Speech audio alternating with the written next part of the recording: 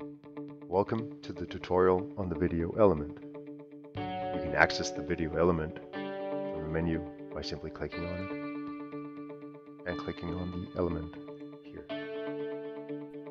The editor on the right hand side will show you the options you have. You can choose to upload a file, a video file.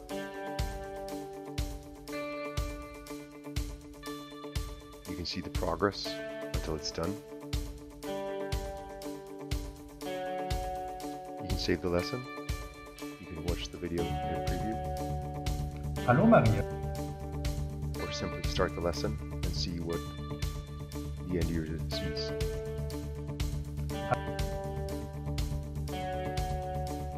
You also have the option of not uploading a video, but switch to a URL.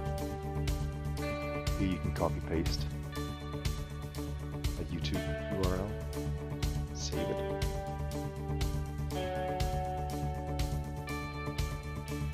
Remember to save the lesson, and you can see what it looks like.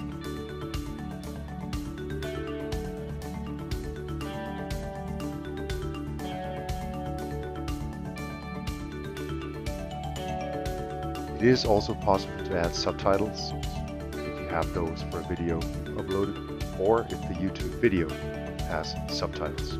Then you can choose the language, or you can add subtitles.